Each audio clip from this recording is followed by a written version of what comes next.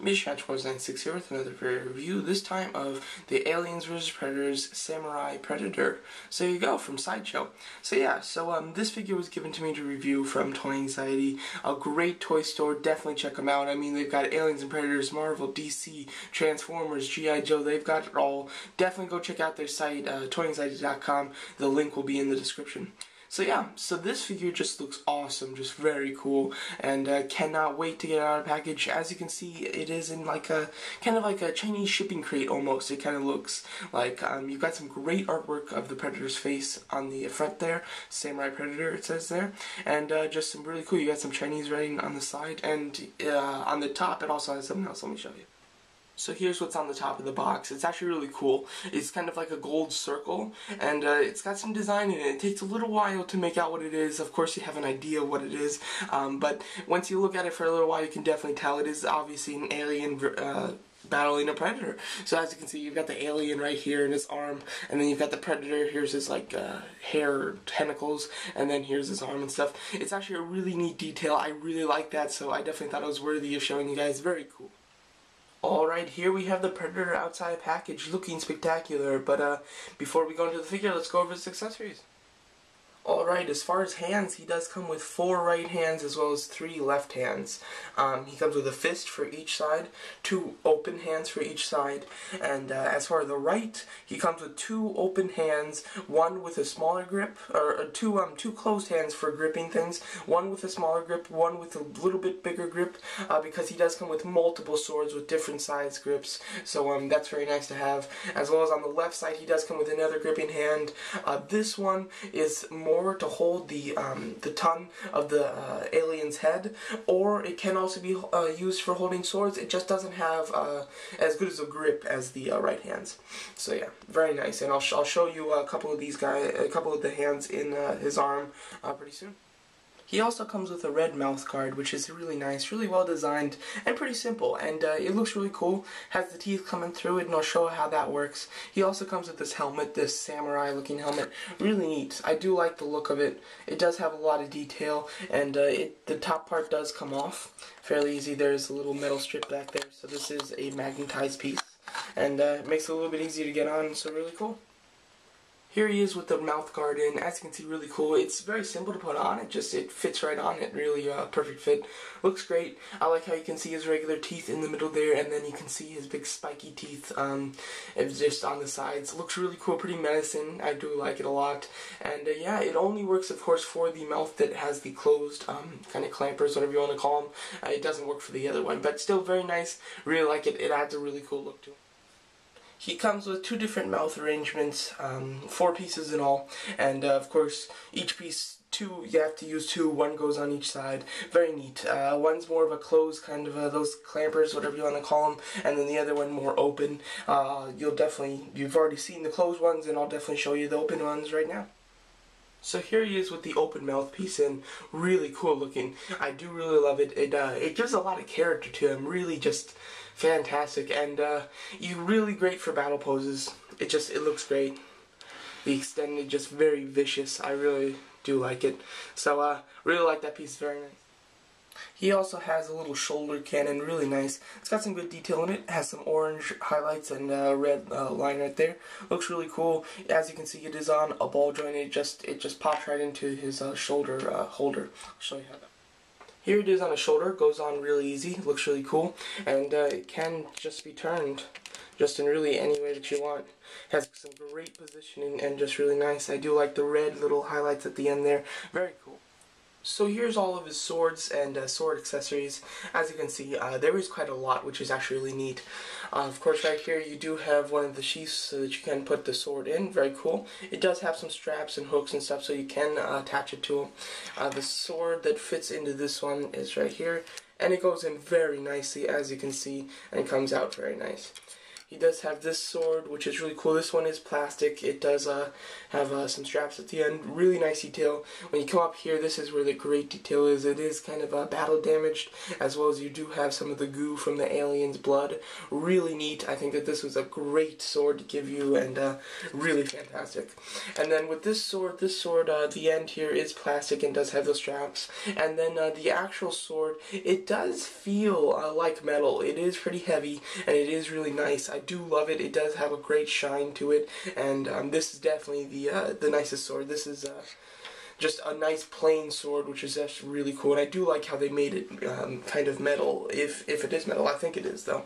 And then he does come with just a bunch, how many? 4 swords just strapped together. Really nice. They're all sheathed, and they cannot be pulled out, unfortunately. It would have been kind of cool if they were individual swords that can be pulled out. This red one is definitely unique. It does have the longest handle and then the longest blade. The only thing that doesn't make sense of this is it would be impossible to take the sword out because the bigger end is on the side and then it gets skinnier. So it would be impossible to take it out or put it in, but still, it's really neat. It gives a really cool look and just a really unique sword to go on his back. These can strap on his back and they just hook right on. I'll show you how that works right now. So here it is attached to his back. Really, it's very simple to do. I'll show you how that works, but first, just so you can see how it looks from all angles. Really nice. You've got some sword handles sticking up from the back. Really cool. And this does swivel, so you can position how you want it, but it comes right out there. It's just a little clip there. And really all you do is take the handle of the red sword and just put it in sideways and then just turn it, and then it'll just stay right in and it can swivel, so that's very nice. So here he is with the left hand being the open one, and then the right hand being the one to hold swords. Very nice. Unfortunately, if you do want him to hold the sword, you can't have him hold it in either hand, because the left hand does have an open, for grabbing things, but it's very open, so this will not stay in very well whatsoever. So it's you really just have to put it in the right hand if you want him to hold it. It is very nice. Even though the sword itself is a bit heavy at the end, he holds it fantastic, and it looks great. It really does. And then the open hand is just very cool. I really like the way they sculpted it. You've got all the nails and everything in it. Looks fantastic and can really do a lot of cool battle poses with the sword and open hand. Looks fantastic. He has an assortment of 3 blades on his arm. They look really cool. You can position them in different ways. Really like the design of them. They actually look fantastic, which is really neat. They all have hinges at the end, so you can, position them all together like that, spread them out a bit, or just put them back on the arm. They look really nice, and they lay pretty good on the arm there. Really nice. Really nice. So the figure itself, very cool, very impressive, really nice. So let's just go over it really quick. As you can see, very cool. Love the way that the mouth is held on and the little clampers like spiders. Very neat. Really like it. Of course, his hair has tremendous detail in it. Really looks cool. It almost looks wet, which is just a really neat effect. Very glossy, which is really cool. Really liking it. And then he does have a bunch of shoulder plating and everything. I'm not sure about the shoulders, but I know that this piece and that the arm gauntlets can be taken off. You probably can take off all the accessories, but as far as I know, those are the only 2 things. He does kind of have this like little net right here, really cool. It is made of real material. Looks nice. It's got some green highlighting in it. Looks cool. Really do like the abs and stuff that you can see in there. Just great detail all around. Of course, you do expect it from Sideshow, but still very nice. They never let you down. Very cool. In the back here, of course, you do have the clip to hold on these swords, as well as this just kind of ring right here, just goes down. And yeah, you even get some like stitching work in the armor. Looks great. So yeah. So now let's just go down. So here he is a little lower. As you can see, he does kind of have these panels, kind of like samurai-ish. They look really cool. And I do really like it. Of course, you do have real material that is kind of like shredded at the end there. Gives it a really neat effect. I really do like that. Go on the back here. Looks cool. You've got a nice big just armor plating. Looks fantastic. One thing that I really liked about this figure that I did not know about until I had it in my hand and was just super impressed with, although it's something little, it is really neat. He does have this, which is just attached to his belt, and it is the little tons of the aliens with the little mouths on them. Really cool, and these have some great detail on them. As you can see, the tons themselves have just fantastic detail, and then it's like the ends are just dipped in gold. It looks fantastic. I really thought that that was a really awesome feature, like his trophies, and they did it well because it's very well sculpted. So yeah, really like that. So now let's just go down to the lower. So here are the legs. He does have some armor plating on the bottom, and I do kind of like it. They've got some gold, they've got some green highlights, kind of like it's a little older, which is really neat looking. As well as the feet, they're done very nicely. Of course, you've got all the nails and everything, and he's kind of got like a sandals on. Really neat. It's just they did everything they could to make this guy as samurai-ish as possible. Really like it. I thought that that was a tremendous detail and really nice. As far as articulation on this guy, it is superb, of course. Even the hair with the neck joint, it doesn't get, you know, it doesn't hinder him at all, which is really nice. What's really cool about the neck joint is it's at two places, his joint. He's got a ball hinge up here at the upper neck, and then a ball hinge at the lower neck. It allows for some really nice posability. You can really do a lot, and just really great. It seems to be ball hinge shoulders, hinge swivel elbows, ball hinge wrists, swivel waist, ball hinge thighs, with maybe a swivel thigh. It's hard for me to say because I'm just new at these Sideshow figures.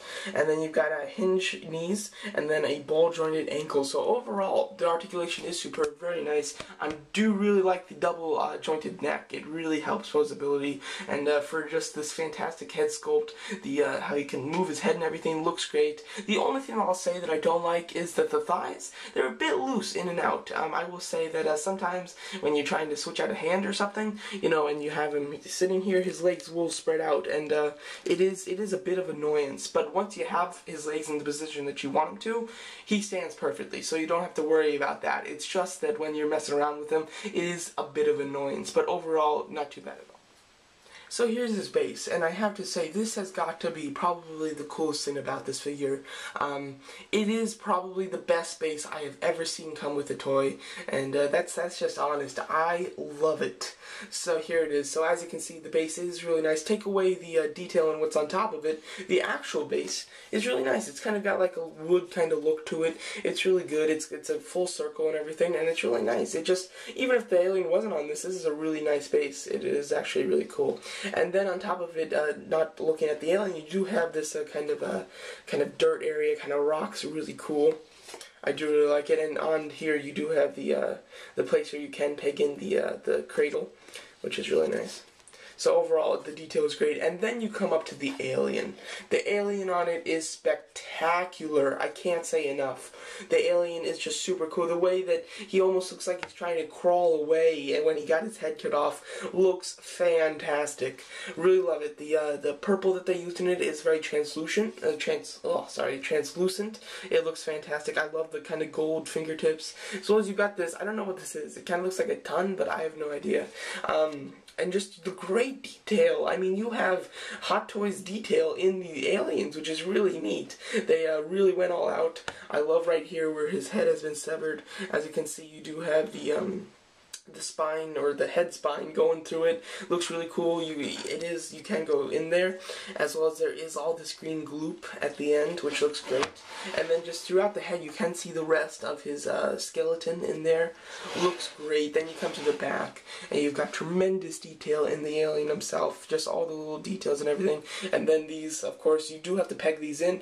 It's very easy, and they look great. And then you've got this kind of like a little spine back here coming up, and you do have to peg that in as well. So overall, this has got to be the coolest base I have ever seen come with a figure. I love it. When I saw it online, I was like, wow, that looks cool. But when I got it in person, it was 10 times better. Just really fantastic. And the head that comes with the alien is right here. The head is actually very nice. You do have some great detail. I mean, this is Sideshow detail just for a little accessory. Really fantastic. I'm loving it. And then he does have the tongue that's sticking out. Looks really cool with the little mouth at the end. And the skeleton in there, you can see the skeleton go through. Looks fantastic. And at the end there, just all the goop and all the alien's guts and insides are just spilling out. Really fantastic. As you can kind of see how this would fit if the alien had not been brutally murdered. Very cool. Just even putting the alien's head on the base right here, if you don't want him to hold it, looks really awesome. I have to say, the coolest base I have ever seen, hands down. Here is a full look at the Predator on his base. As you can see, I had to move back way far to get the whole picture because he is a big figure. And yeah, so let me just go in really quick so you can see the... So here's his base. So in order to have him stand on his base, because there is this huge alien in the middle, he does have to stand spread-legged. Here is one spot for the foot, and then you come over here, here's the other spot. So his leg does have to go through the two tentacle-like things of the alien, and then has to reach on the other side. So pretty cool, and he is supported very nicely. I mean, he doesn't have the cradle in right now, and he is standing great. So the cradle is just an extra support that he doesn't even need, so that's just fantastic. So he fits really great, and he looks so cool on this base. Really great. Here he is holding the severed alien head. Really cool. Really like the way that he holds it by the tongue. It looks really neat. I'm just getting closer on that. Really cool. I really like it. And then you've got kind of the mouth there. It kind of looks like it's screaming. Really nice. I mean, I did go over this head before. It looks fantastic. And then you do have the goo dripping down out of it. Really neat. I think that this is actually a very cool look.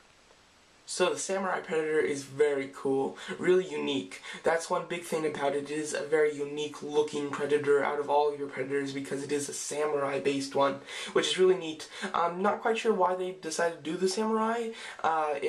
I'm definitely almost 100% positive he's not in any of the movies. And I think that this is kind of like an expanded universe type of take on the Predator. Really cool. It adds a really, I'm going to say it again, unique look. And it definitely pops on your shelf. I mean, if you've got a nice little alien display, you've got him in the middle on his base, people are just going to be looking at that one because it is definitely super cool. It has a very different look with the Samurai, and then the base is spectacular. I absolutely love the base. I'm going to say it again. I'm going to say it 1,000 more times. I'd even recommend, if you are, you don't have the money to buy the full Predator and everything, just buying the base for like 80 bucks on eBay or something. I mean, it's so worth it. It really is cool and just adds a really cool and unique look to your collection. So overall, I'm really loving this figure. I really like it, and just want to say thanks again for Toy Anxiety. They let me review this guy. Really cool. So definitely go check Toy Anxiety out. I mean, Marvel, DC, Predators and Aliens, Green Lantern, you know, G.I. Joe, they've got it all. Check them out. As I said, links in the description. So yeah, so overall, this is a spectacular Predators figure, a must-have for any Predators fan, and it's just a gem in your Predators collection. I highly recommend it.